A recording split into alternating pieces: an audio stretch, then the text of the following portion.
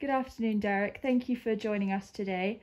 I'm going to ask you two questions about your faith. So my first question is, why is faith important to you? My faith is so very important. Throughout the whole of my life, my family, we went to church for a long time. When I went to college, I let it drop. And when I had met my wife, we were married, and she was a Christian, and she introduced me back into church.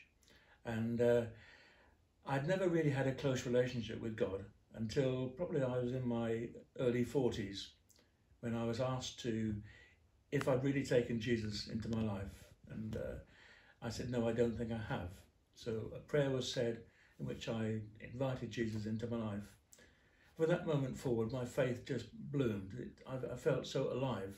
And I was given a Bible, and I went off to America for 2 years, leaving my wife and family behind. I saw them every 8 weeks.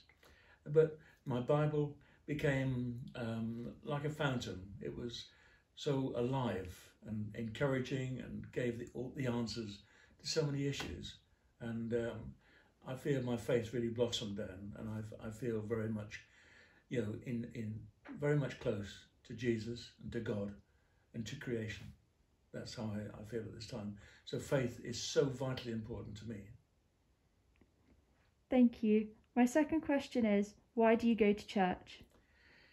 I go to church for several reasons. Firstly, to worship God, to be part of the body of Christ, to be with like-minded people, to be able to listen to the word, to listen to the sermons, and to be able to pray together, to be able to sing together, and to praise God, and to be with like-minded people. That's my reason for going to church.